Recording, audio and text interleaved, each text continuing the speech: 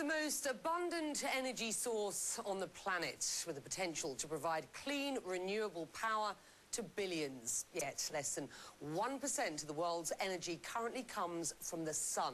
But now businesses are starting to take notice like never before, investing in new, large-scale projects in the world's deserts. In just 6 hours, deserts receive more energy from the sun than humans consume in a whole year. No wonder, then, that many believe our deserts could hold the key to powering our future. In this episode of Earth's Frontiers, we take you to a college in India that's training an unorthodox batch of recruits to bring solar power to remote villages. And cloudy Switzerland, where a new invention could revolutionise our use of personal solar devices. But first, to the Mojave Desert, where industrial-scale solar farms are fast becoming big business.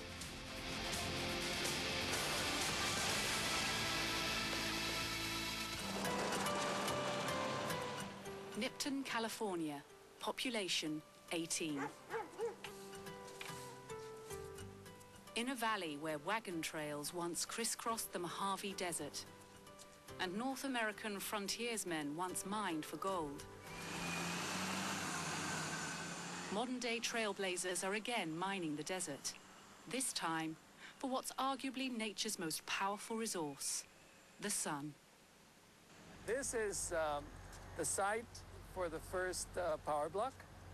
So down there at the middle of this area, you'll have a tower that is the size of a 33-story building. BrightSource Energy executive Carlos Aguila surveys construction on a projected multi-billion-dollar facility. Once completed, the company says this solar complex will double the current solar energy output in the entire US, providing electricity to some 140,000 homes. The Mojave Desert is really the yardstick by which every other solar region in the world is measured. Here you have the combination of a huge availability of sun, as you see, up to 320 days of sun per year.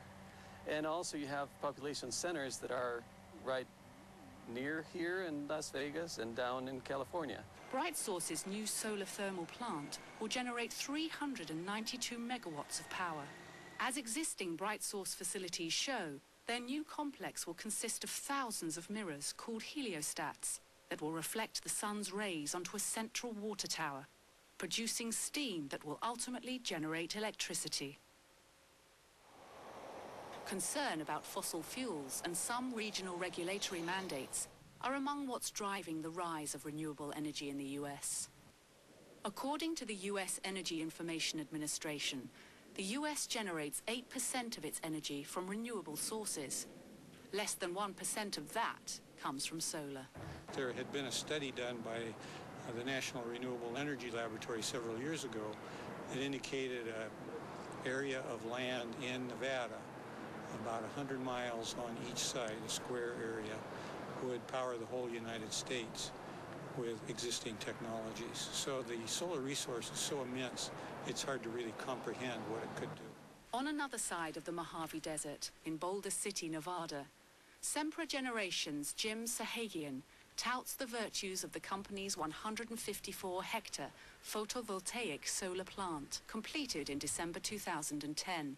It's the largest photovoltaic energy facility in the United States. It constitutes nearly a total of 1 million PV panels, and it produces electricity when the sun shines. While these big developments are flourishing in the US, the solar industry here is to an extent playing catch-up to its European counterpart. Spain and Germany were early adopters of solar PV and solar thermal technologies. The United States is a little later to the game, specifically with respect to solar energy. However, we're coming on very, very strong. We probably represent the largest demand potential on a moving forward basis of all of the countries out there right now. Also in Boulder City, Nevada, the Spanish company, Acciona Energy, operates its own solar thermal power plant, opened in 2007. Bob Cable is the plant manager. Well, I think we've built proven this plant is the most reliable and performance-enhanced plant there is to date. And this is the first in Nevada that was built. It's almost the largest in the U.S. Our company has also built 5 plants in Spain of equal size.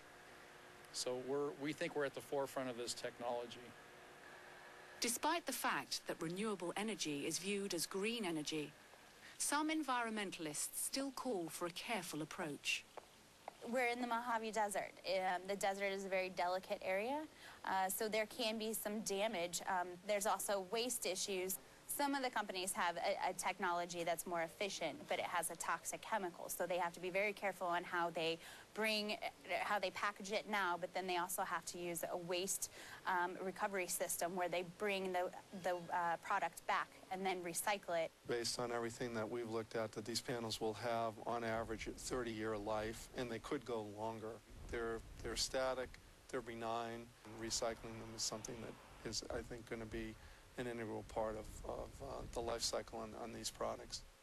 As the industry evolves, a new day in the Mojave Desert means it's likely another solar project is in the works.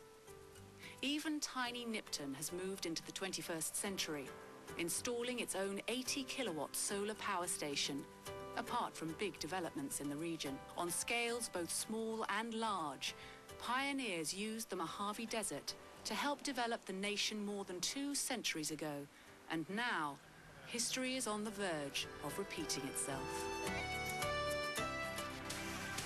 Up next on Earth's Frontiers. I want to pick up a grandmother from every underdeveloped, least developed country in the world. An initiative in India that aims to teach these African grandmothers to replace darkness with light.